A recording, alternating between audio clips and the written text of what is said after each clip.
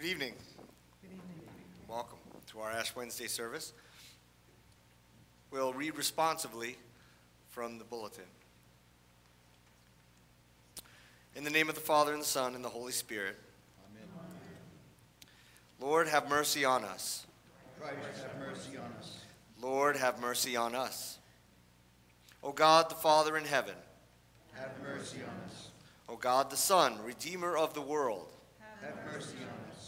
O God, the Holy Spirit. Have mercy on us.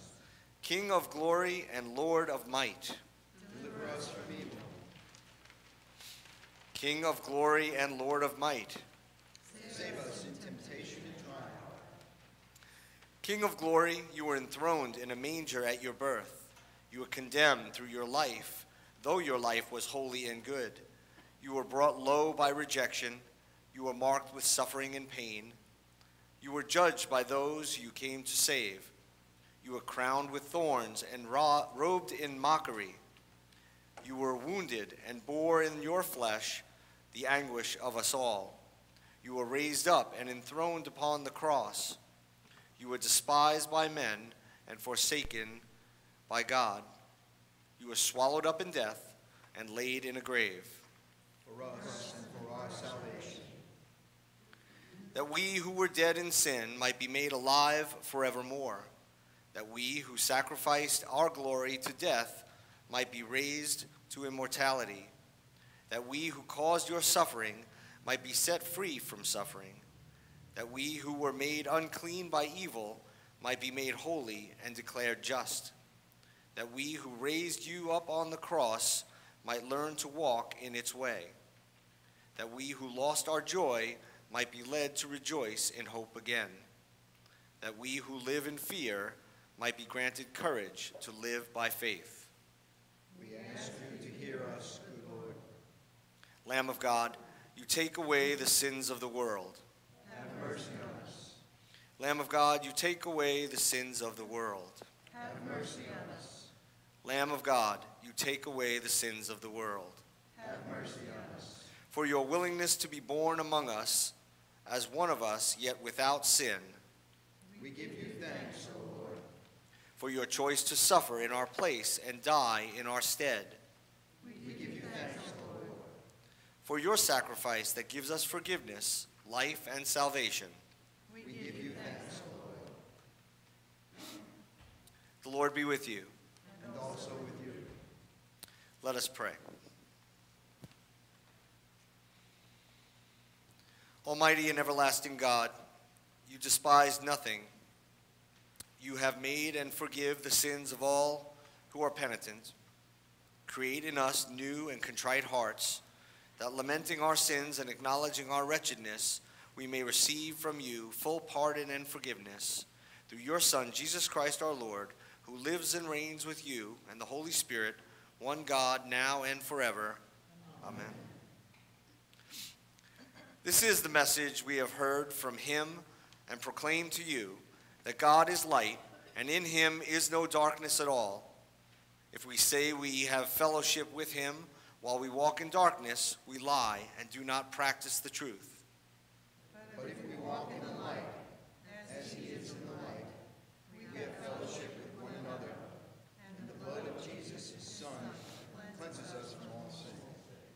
If we say we have no sin, we deceive ourselves, and the truth is not in us. But if we confess our sins, God, who is faithful and just, will forgive our sins and cleanse us from all unrighteousness. Let us confess our sin in the presence of God and of one another.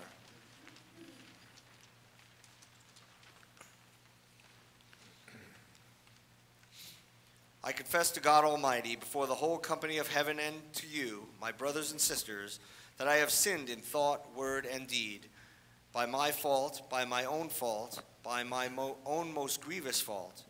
Wherefore I pray God Almighty to have mercy on me, forgive me all my sins, and bring me to everlasting life. Amen.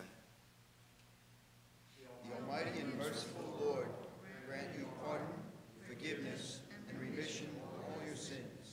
Amen.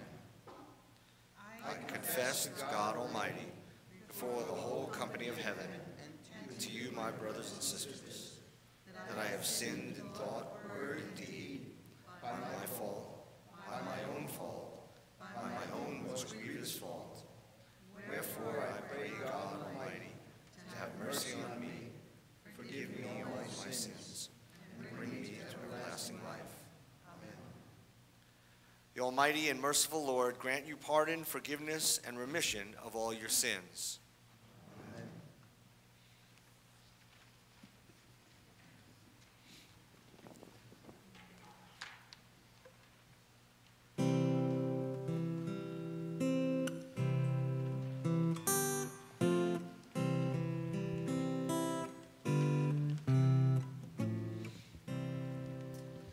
All to Jesus I surrender, all to him I freely give. I will ever love and trust him, in his presence daily live. I surrender all. I surrender all to thee, my blessed Savior. I surrender all to Jesus I surrender. Humbly at his feet I bow. Worldly pleasures all forsaken, take me, Jesus, take me now. I surrender all. I surrender all to thee, my blessed Savior. I surrender all to Jesus I surrender. Make me, Savior, wholly thine. Let me feel the Holy Spirit, truly know that thou art mine. I surrender all. I surrender all to thee, my blessed Savior. I surrender all to Jesus I surrender. Lord, I give myself to thee. Fill me with thy love and power. Let thy blessing fall on me. I surrender all. I surrender all to thee, my blessed Savior. I surrender all.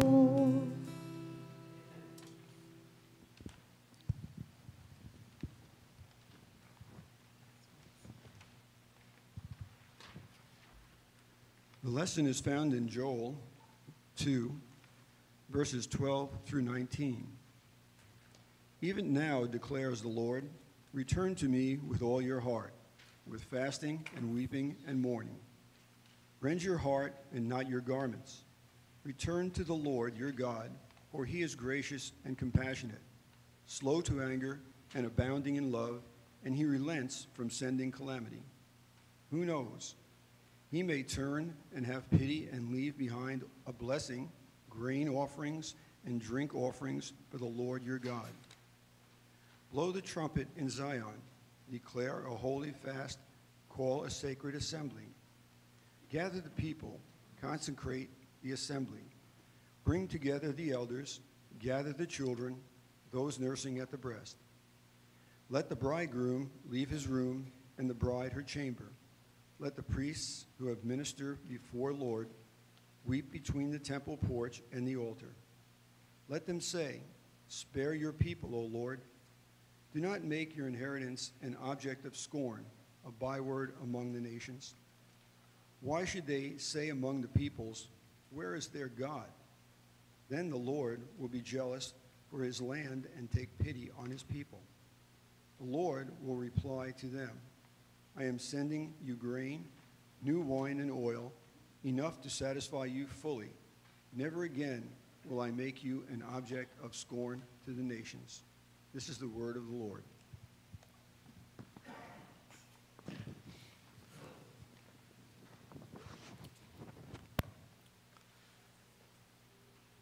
Today's psalm, Psalm 51, will be read responsively.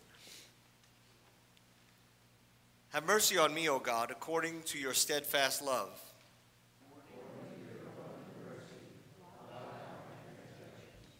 Wash me thoroughly from my iniquity and cleanse me from my sin.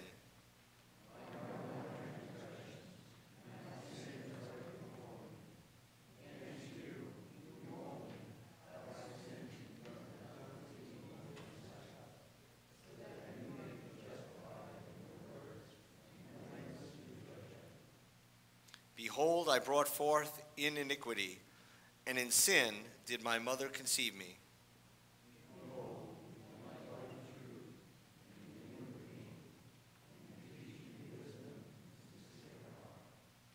Purge me with hyssop, and I shall be clean. Wash me, and I shall be whiter than snow.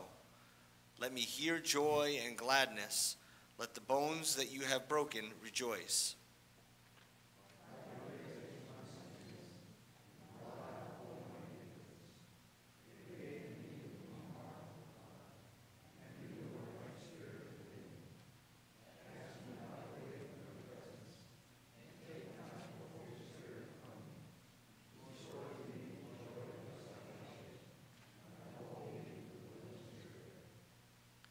Then I will teach transgressors your ways, and sinners will return to you.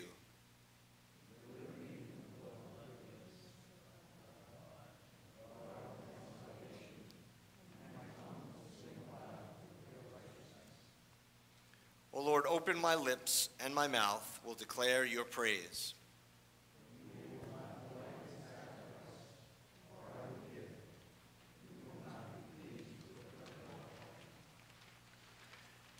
The sacrifices of God are a broken spirit, a broken and contrite heart. O God, you will not despise.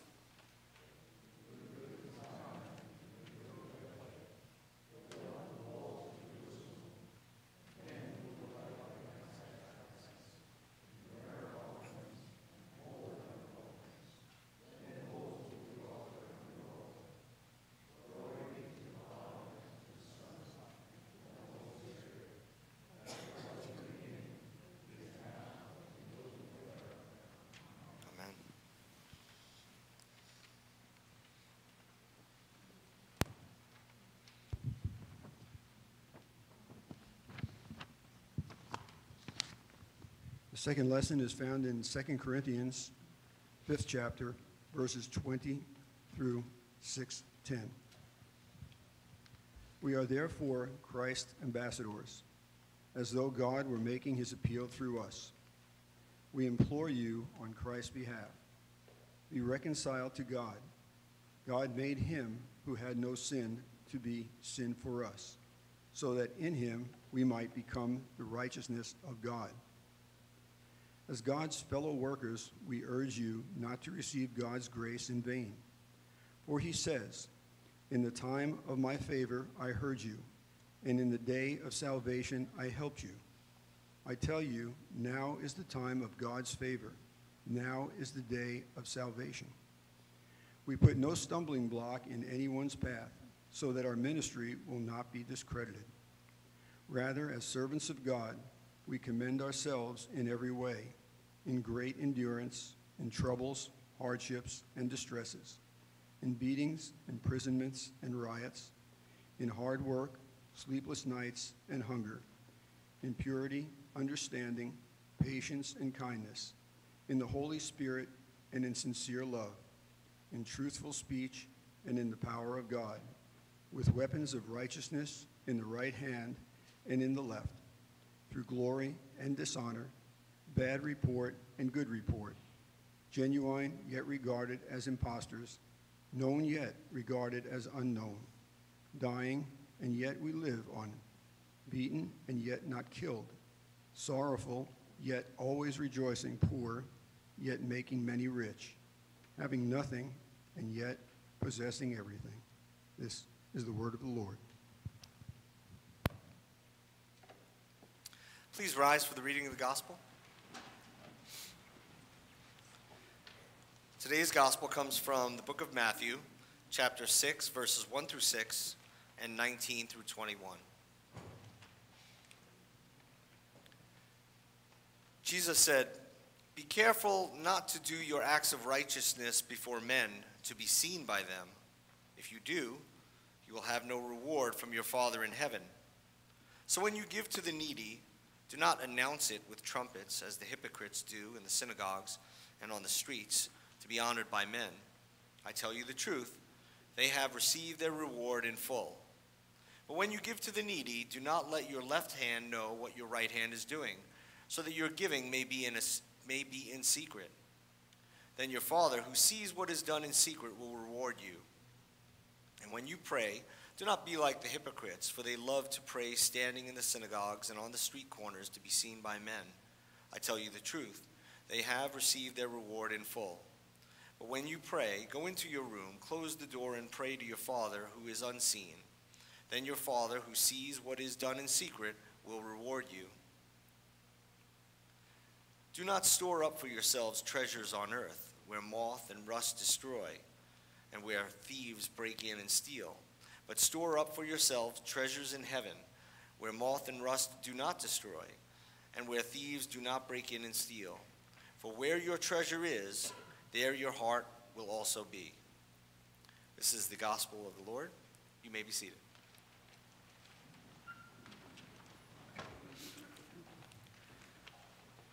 Do we have any kids here today? Couple?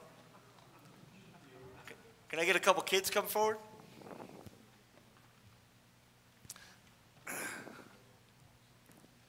Clara and Perry. Hey, girls.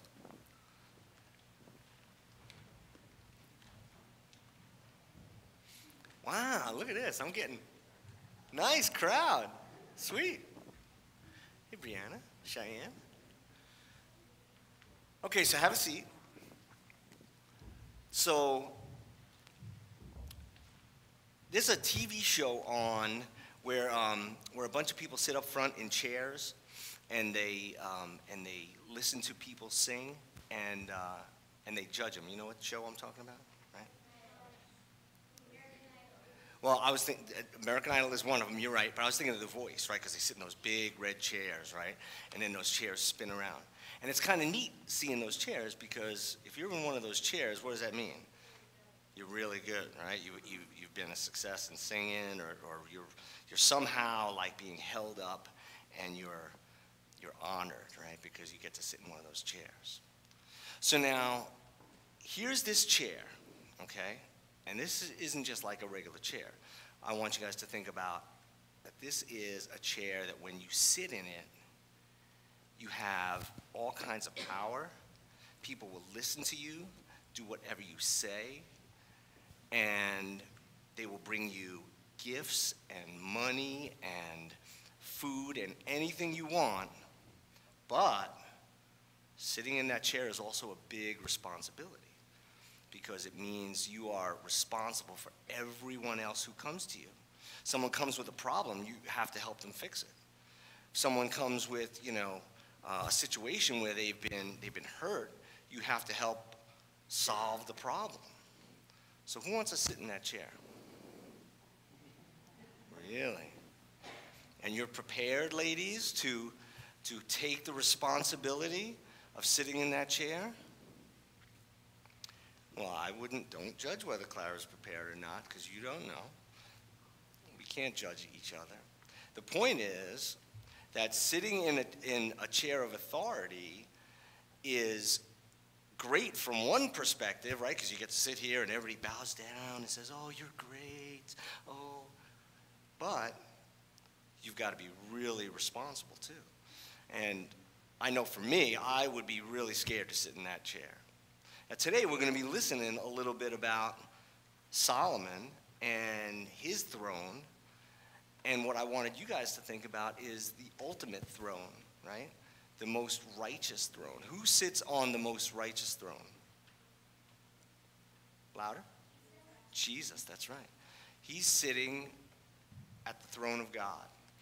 And the Bible says he sits at the right hand of God. He's part of the Trinity, Father, Son, and Holy Spirit. He's the judge. He's the person who looks out for us. He talks to God the Father on our behalf.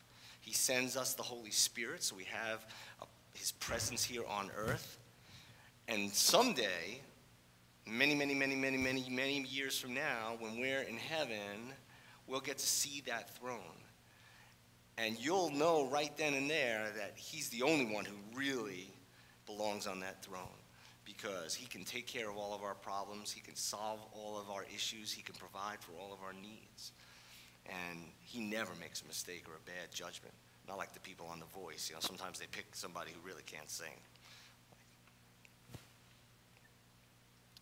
So I'm going to let you go back to your seats, your little thrones. They're not big thrones. They're just the pews where the regular people sit. And we'll talk about Solomon, and we'll talk about his throne, and we'll talk a little more about Jesus. You guys know what today is, right? Ash Wednesday. And it's the beginning of Lent. Bless you. Yes, the beginning of Lent. This is a time that you want to start thinking about yourself and thinking about your relationship with God and where you are. Are you close to God? Could you be closer? Are there ways you could serve him by helping others? Is there more praying you could do? Could you read the Bible more? These are all little things that we should ask ourselves as we lead up to Good Friday and to Easter, okay? All right, well, thanks for listening. Appreciate it. I'm going to pray, and then I'll let you guys go back, all right? Lord, I thank you so much for these young ladies and young men, and I just ask that you continue to bless them in their bodies and in their minds and their spirits, Lord, that you would grow all three so that they may become the young men and young women that you've created them to be, that you would protect them and surround them in all manner and all walks as they go through life.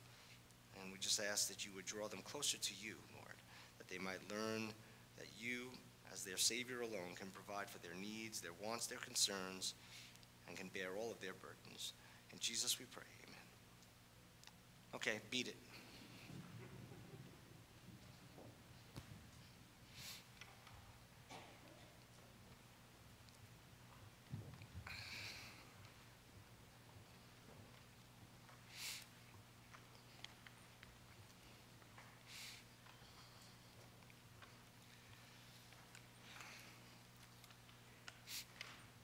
Ash Wednesday kind of feels, when I see the black paraments on the altar, I get more of a sense of like Good Friday, and thanks, Tom. I get more of a sense of the somberness of Good Friday, and the whole point of Ash Wednesday and the Lenten season is really to kind of take us to the mountainside.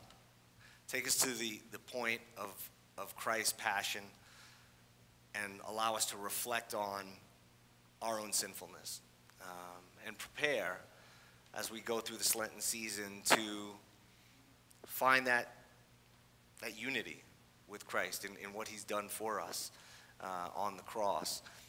It's not something we just want to run right up to. I think it's appropriate that it's this 40-day journey that takes us through time. We think of Jesus as, being tempted in the desert for 40 days and being challenged with all manner of opportunities that he chose not to accept which would have been beneficial to him individually, but not to us as a whole. And so we need to kind of take that same journey. So while everyone is really kind of quiet tonight and seems somewhat somber, I think it's appropriate. Other than the fact that it's an evening service and we're just not used to that as opposed to Sundays. So, tonight's sermon is called The King's Wisdom, and I'm just going to kind of move a little in and around it.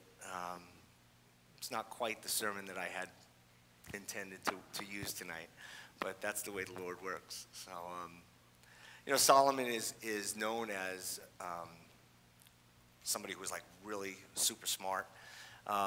He became king very young, and he prayed to God and said, Lord, I just don't have any of the capacity to lead this kingdom that my father left me, and I just don't know what to pray for. I don't know how to lead these people, so I'm going to pray for wisdom. And the Lord heard that prayer and said, Solomon, you could have asked for anything.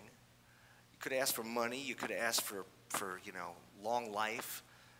But you didn't. You asked for wisdom. And because you asked for the right thing, he said, I'm going to give you wisdom, and I'm going to give you that other stuff too. So we read in the Bible that Solomon was, phenomenally wealthy and had all kinds of things at his disposal in his massive kingdom. But wisdom was his trademark, and his ability to make very appropriate and even profound decisions is something that other kings and other leaders came to just sit around and listen to him.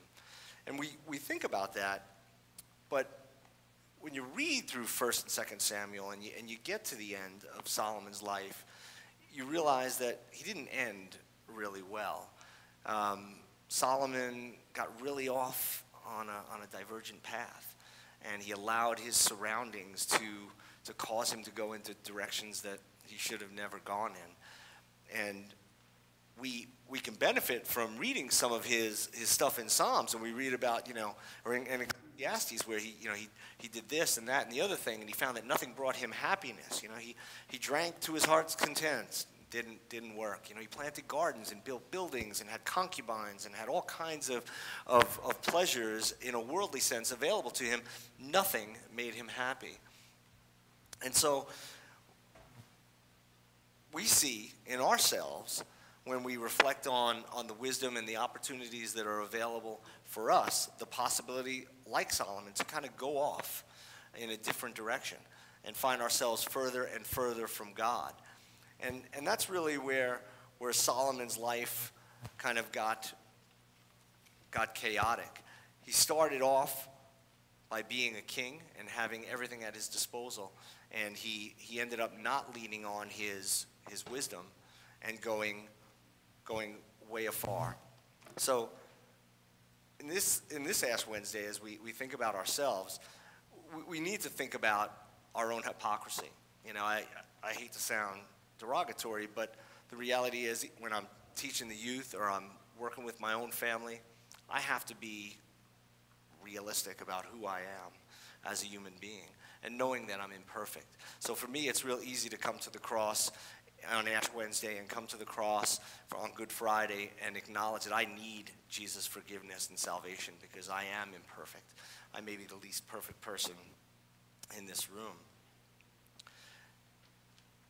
But I do try and make every effort I can to do the things that I think God would want me to do. The gospel verse talked about don't do things in a way that everybody can see, right? Don't walk up to somebody and say, "Hey, Mr. Poor Man, here's $1. Look, everyone, I'm giving him $1." We're not supposed to announce the good works that we do. Good works don't save you, right? We know that. I was raised in the Jewish faith, where good deeds, mitzvot, were something you were to pursue. You were to try and do good deeds as often as possible, in hopes that maybe somehow you could gain enough favor that the Lord would look kindly on you. But the reality is, good deeds don't save you any more than sitting in these pews save you. I mean, pagans could do good deeds. So good deeds alone are not enough, but it's faith combined with those good deeds that help you to get closer to God. And yet we're not supposed to promote those. We're not supposed to do them actively and openly. And that was one of the challenges that Solomon faced. In his desire to build the temple for the Lord, he was building this symbol of grandeur on which he hoped to be remembered, and he hoped to gain favor with the Lord. And the Bible is very explicit about everything that he put into it. I referred to a throne with the kids, but his throne was ivory, and it was covered in gold, and it had these lions and serpents, and I mean, it was just magnificent. Yet without equal, you could sit on that throne and have the power that Solomon had, but if you don't have the wisdom to be able to truly know how to connect with God, it's just an ornament. And that was Solomon's downfall, was that he was relying on all of these things in his life to bring him closer to God without ever really looking at himself honestly and realizing that he wasn't close to God. And in fact, he was being rather hypocritical in his life. Many wives, many children. It's completely contrary to what the Lord had wanted for him. But again, because he was filled with power and believed that he could do all things without recourse or without being punished, Solomon went his own way.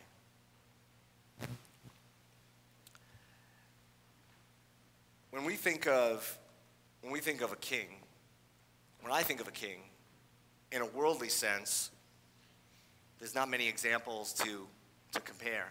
We have the royals in the UK. We have a king in Morocco or Monaco or wherever that place is. Here in the U.S. we have some very celebrated families that have historically been very prominent, and we think of them almost maybe as royal to an extent in our world.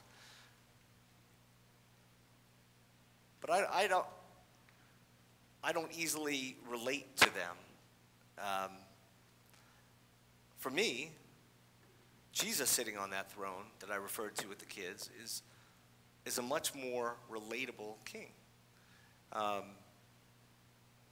see him in the Bible as someone like myself, someone who rose from somewhat humble means, who walked among common people, who did the very same things that you and I do. He ate and drank and worked and loved and cried and shared, and yet still had the opportunity to reflect on the wisdom that he had in a way that impacted everybody in a very positive way.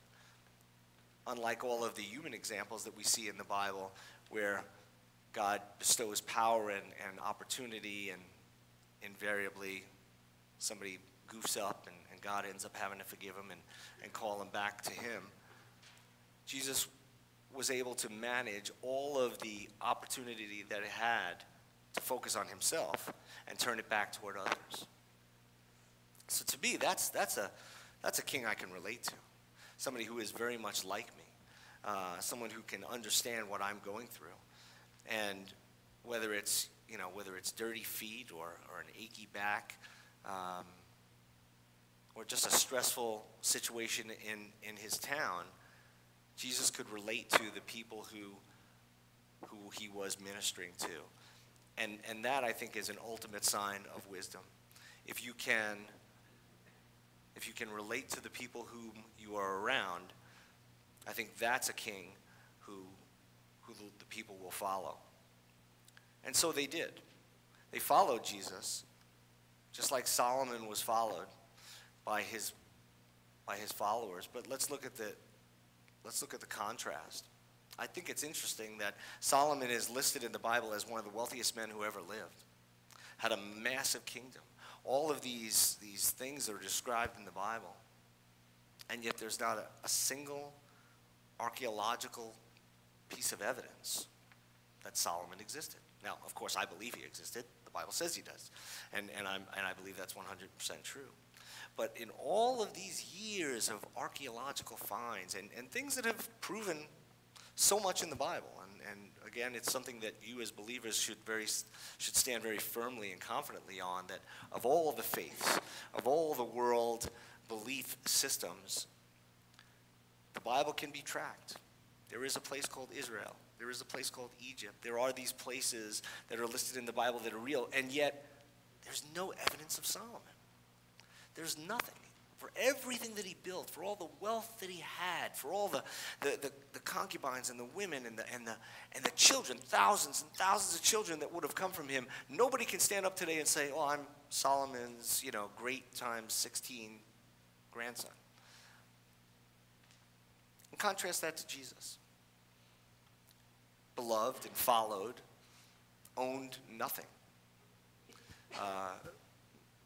save perhaps the clothing that he wore. Didn't have a place to live.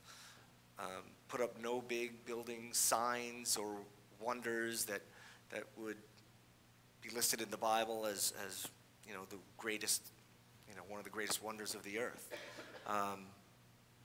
And yet his power, his presence remains today. His influence is greater today than ever before. Why? Because the wisdom that Jesus brought to this earth was in fact a king's wisdom. It was the wisdom endowed by God through the power of the Holy Spirit. It is a wisdom that can only be given to someone who is in fact God himself. It's a wisdom that sees your heart and my heart and knows what it is we struggle with. And that's a king I can relate to. I can relate to someone who is bigger than me and yet knows me. I'm not sure if I saw Prince Charles out on the road, if I could just walk up to him and say, "Hey, Charles, what's happening?" Give him a high five and feel like we could have a chat. But I think if Jesus were physically here today, I feel like I could have a conversation with him. And I could relate to him, some of my trials and tribulations of the day. And he would understand.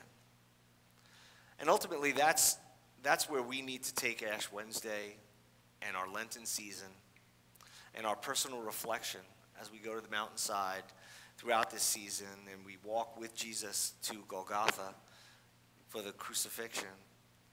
We have to reflect in our own lives. Are we reflecting wisdom and kindness and love and mercy?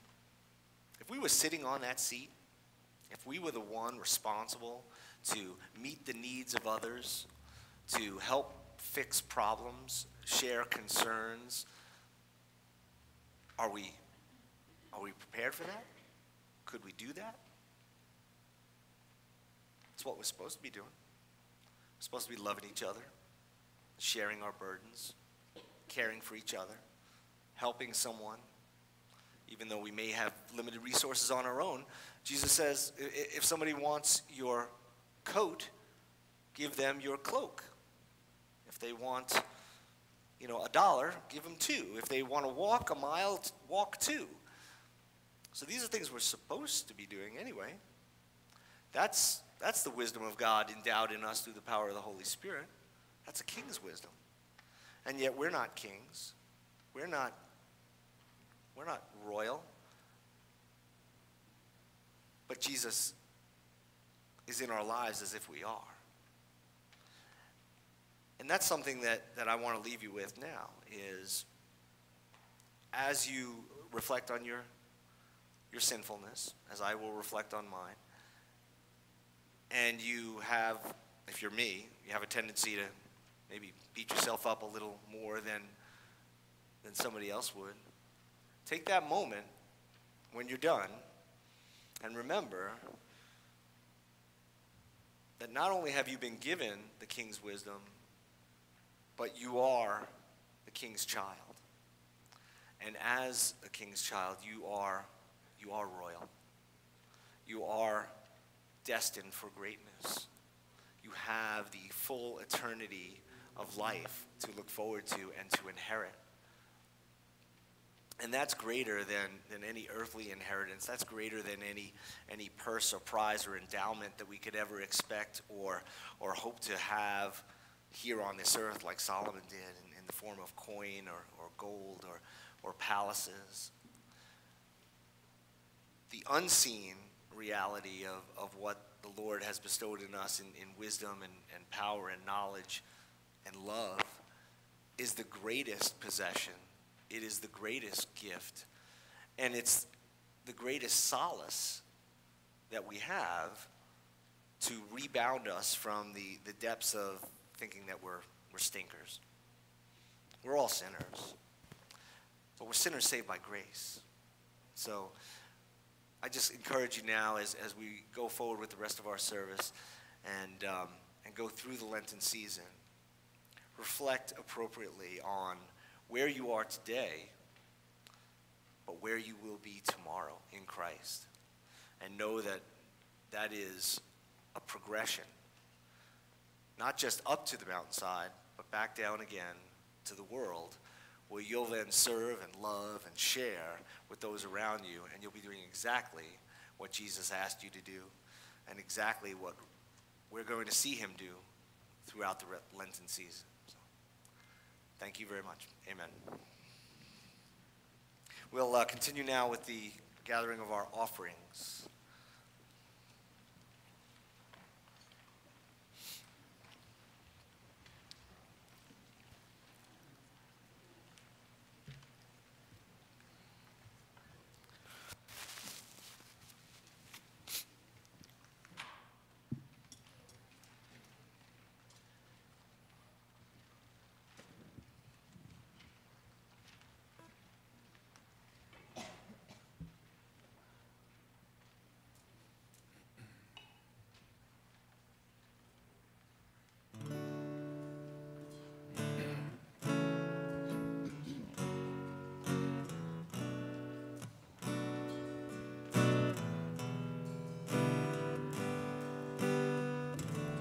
Jesus, lover of my soul, Jesus, I will never let you go. You've taken me from the miry clay, you've set my feet upon the rock, and now I know I love you. I need you. Though my world may fall, I'll never let you go. My Savior, my closest friend, I will worship you until the very end. Jesus, lover of my soul, Jesus, I will never let you go.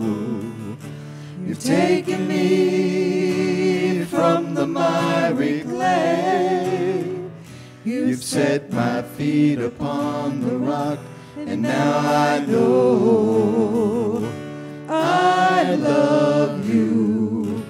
I need you. Though my world may fall, I'll never let you go. My Savior, my closest friend, I will worship you until the very end. Jesus, lover of my soul, Jesus, I will never let you go.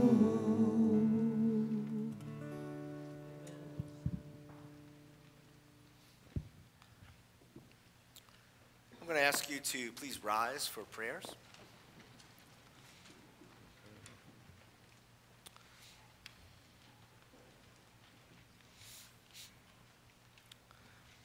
Let's recite together the prayer that our Lord and Savior Jesus Christ taught us. Our Father, who art in heaven, hallowed be thy name. Thy kingdom come, thy will be done, on earth as it is in heaven. Give us this day our daily bread, and forgive us our trespasses, as we forgive those who trespass against us. And lead us not into temptation, but deliver us from evil. For thine is the kingdom, and the power, and the glory, forever and ever. Amen. The Lord be with you. And also with you. Let us pray. Lord God, Heavenly Father, through the work of Jesus, you have established your kingdom and called us into that kingdom by baptism and faith. Continue in us the work of our King, Jesus, that we may be kept safe from harm, faithful amid temptation, patient under trial, hopeful in despair, and made wise unto salvation.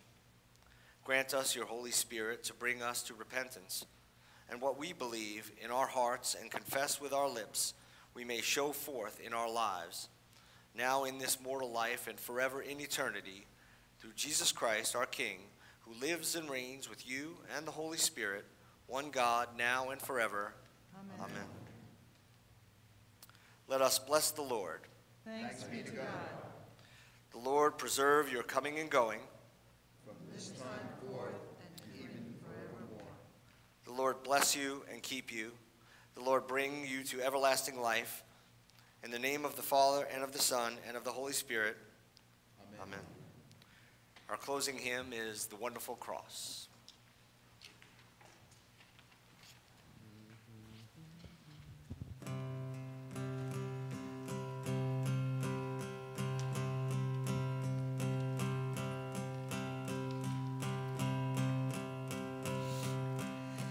When I survey the wondrous cross on which the Prince of Glory died, my richest gain I count but loss, and pour contempt on all my pride. See from his head, his hands, his feet, sorrow and love flow mingled down. Did e'er such love and sorrow meet?